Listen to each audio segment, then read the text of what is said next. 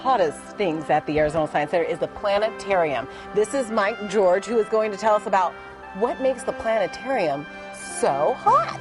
What makes it so cool is that we can fly into Saturn. We have Saturn's rings right here, and we can go anywhere in the universe. We can go inside of an atom to the very farthest reaches of the universe. Okay. And I almost want to reach out and grab these rocks. yeah, you know, during shows, you see a lot of people going like that. And it's because of our dome and our technology that you feel like you're immersed in it. You really feel like you're there on Saturn, or here at Titan with Saturn rising off in the distance. So people are like this during the whole show. They are.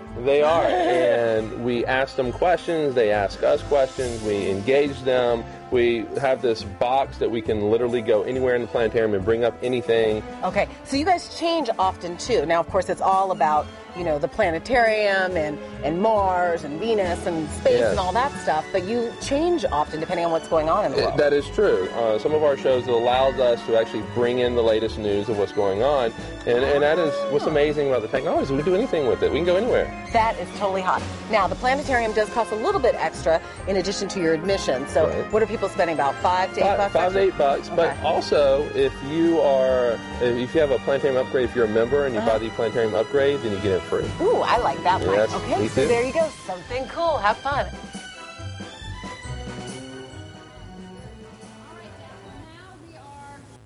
Two stories up. I'm not even looking down. This one, Erica's here with me. Hi, Erica.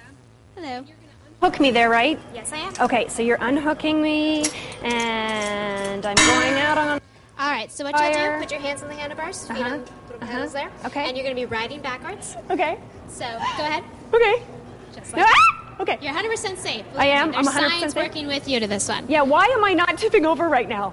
Well, if you look down below her. Yeah, no, you I can can't see, look down. Well, you don't have to look down. Okay, you look down. Down below you, there's a 375-pound counterbalance. Now, as far down from the rest of the sky cycle as it is, it puts the center of gravity right underneath the tightrope wire that she's riding on. Okay. So that means that she doesn't even have to balance herself on the bike. It's balancing it for her.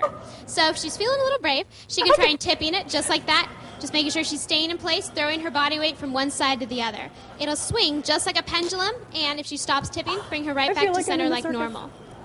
Okay. So it's just a really fun, interactive physics experiment. Yeah, this is really, you know what I have to tell you, this really challenges my inner child because I want to scream. But I'm not going to because I'm just cool as a cucumber. All right, Daphne, over to you. Wow. Come close and I'll grab you. Okay, thank you. Wow, Connie. Okay. You survived. Woo! Wow, that was crazy. You're good. Are we still on? Am I screaming on TV? Probably, Well, wow. right? You know, Connie, I have to say that was pretty impressive. And we are at the Arizona Science Museum. The exhibit right here, Body Worlds, which is opening up today. And you're going to find out more coming up on Smart Family Live at the Arizona Science Center.